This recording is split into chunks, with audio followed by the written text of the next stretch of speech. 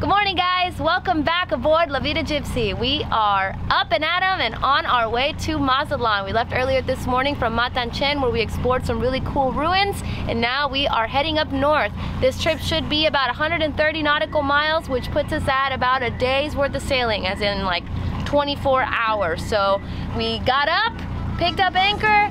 The weather is nice and beautiful as always, not a lot of wind, but it is due to pick up at some point this afternoon, so we are going to keep on moving forward.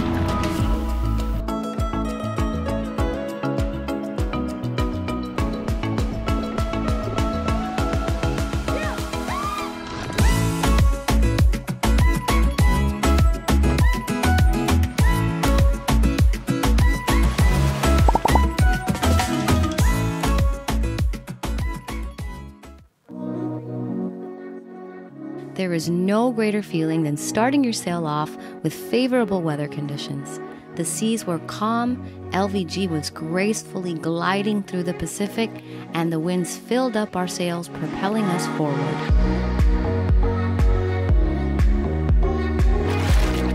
But not even the best sailing conditions were helping Kurt with his fishing skills. Better said, his skills on catching the right fish. More jack crevalles. I don't know, we keep catching the jack crevalles when we get these schools of birds, so maybe they just, the birds follow those, I don't know. So maybe we shouldn't follow the birds. But we're gonna get us something edible. I think it's 1 out of every 50 times you get something edible, and we're on like number 49 now, so any day now. Whoa, we've got a pod of dolphins that are having a field day. They are having a ball. I don't know what they're doing. They're jumping like crazy out there. We're gonna see if we can't entice them to come our way. Usually these guys, once they see a boat, they love to come over and swim with us. So we'll see if we can get them to come. Here they come.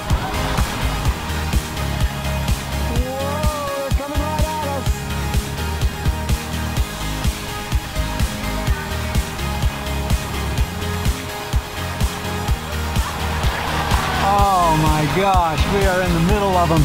They're everywhere. This is the most dolphins we have seen in one spotting, and they're big too. This is one of the few moments you will ever get me say on camera that I wish our bridge deck was a little bit lower. I want to touch them so bad.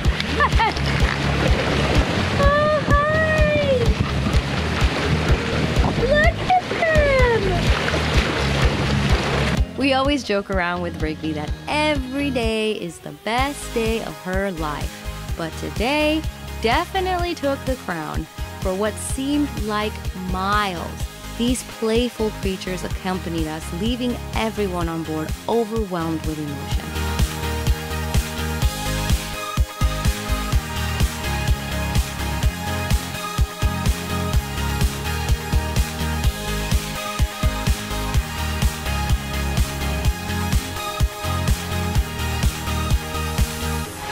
I am having a heart attack, but a good heart attack. My heart is so full, it's about to explode. There's hundreds of dolphins behind us. Kurt saw them from like a mile away, and there's just so many. There's babies, they're all over our boat, and they've been following us for like 30 minutes already, and this is just incredible. This is amazing. They're making sure we're going the right way, huh?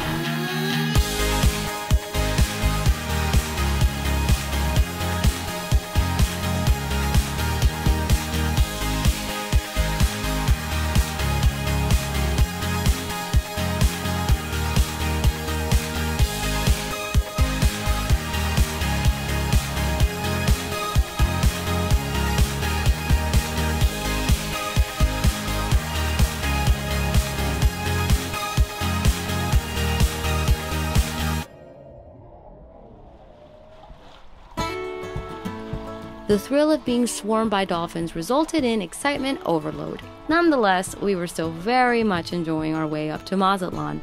Around these parts, upwind sailing is usually the norm, but today we were lucky enough to get some smoother downwind action.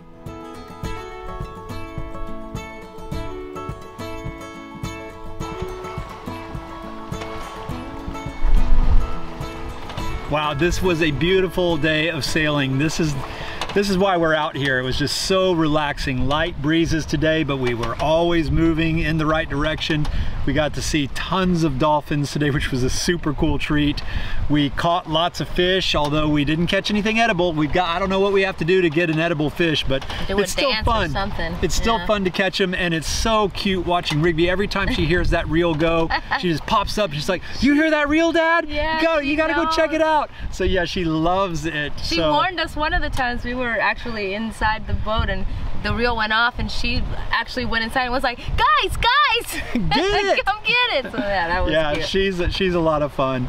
Well, the reason we're heading up north is we are trying to get prepared for the hurricane season, and we wanted to talk to you for a minute about options that you have for a hurricane plan. This is our first hurricane season, and so it has got us on edge. We don't really know exactly what we're doing, but we've been doing a lot of research to try to prepare for it, and I wanted to go over some of the options that you have when you're coming up with a hurricane plan. There's 3 basic options you have for preparing for a hurricane. Option numero 1. Your first option, which is probably the best option, is to pull your boat out of the water and store it on the hard. Put it in the boatyard, strap it down tight to the concrete, and make sure that take everything down that's going to catch wind, and you're nice and dry there. You're out of the waves, you're out of the fetch, you're out of the storm surge.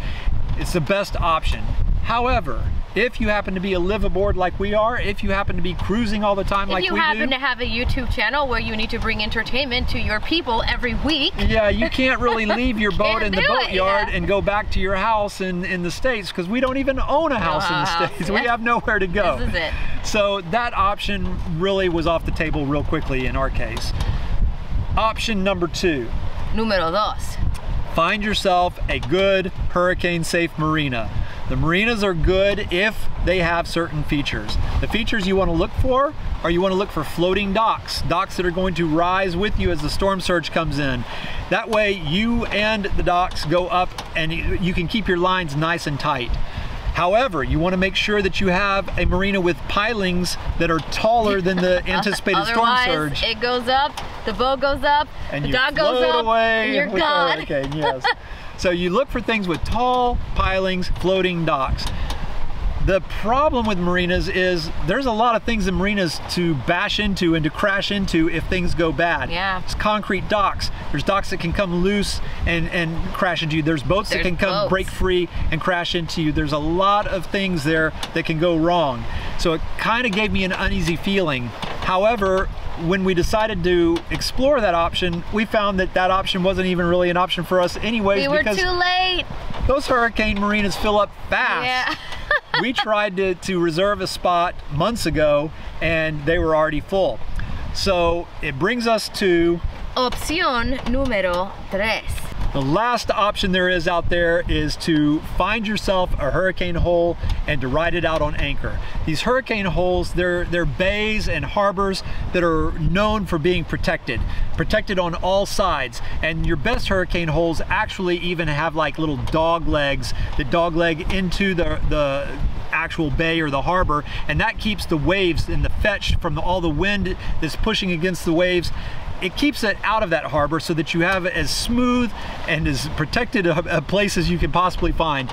And once you find these hurricane holes, you drop your anchors, you take down all your sails, anything that's going to catch wind, and then you hold on for dear life. Yep, that's what we have planned for our first hurricane season. We hope that it works. We hope we don't even see a hurricane, yeah, but we have to have a plan anyways. Yeah, so fingers crossed.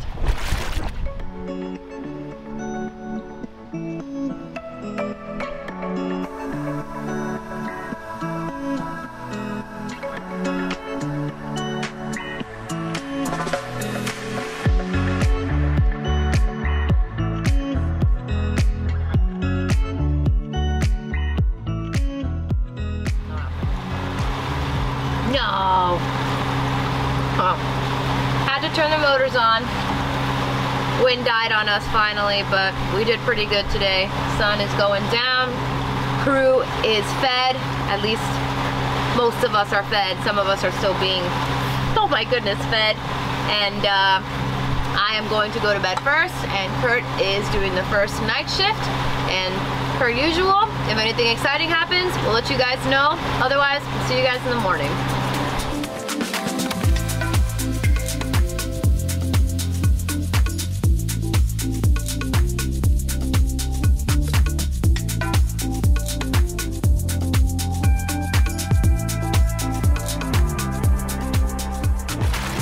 Going back to our third option, which was to anchor, we decided that we wanted to go all the way up into the Sea of Cortez and find a hurricane hole. Right, so once we find this hurricane hole, what are we gonna do to prepare? Well, the first thing you wanna do is obviously get anything and everything that's gonna blow away and put it away. So we're gonna take everything and store it in the salon. Then you wanna reduce the windage on your boat, which means removing all your sails, our head sail, our main sail, the sail bag. We're gonna even remove the bimini top. One thing that we're not going to remove in our hurricane plan is our solar array. It's low, it doesn't catch a lot of wind anyways, and it's extremely well secured. So it would be quite a chore to remove that. So we're gonna leave it as is. Now that we're all secured and we've got our windage down, it comes to anchoring. And in our case, we have two very large, oversized anchors for this boat with lots of rode. So we're going to set those anchors, and then we're gonna decide whether or not, based on the size of the storm or the conditions, whether to ride it out or go to shore.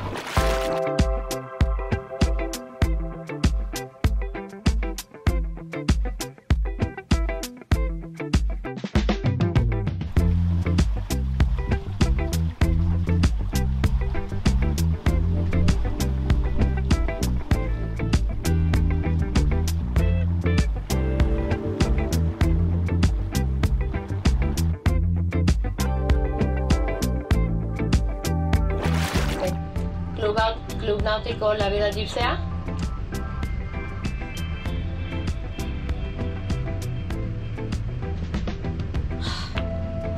Well, we have paged several times with no luck, but we do see a boat that we have anchored next to several times in many of these anchorages here. So we are just gonna drop anchor next to this guy and see if we get in trouble. We'll just hang out here for a little bit and see what's going on.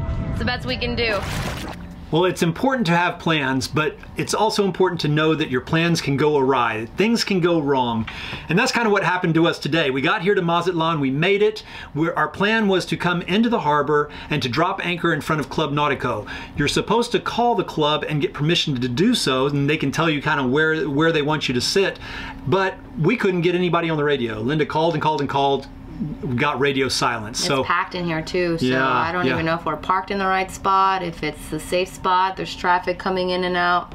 But we dropped the anchor, and we're going to sit here until somebody tells us we have to move. Ask for forgiveness, not permission. Right.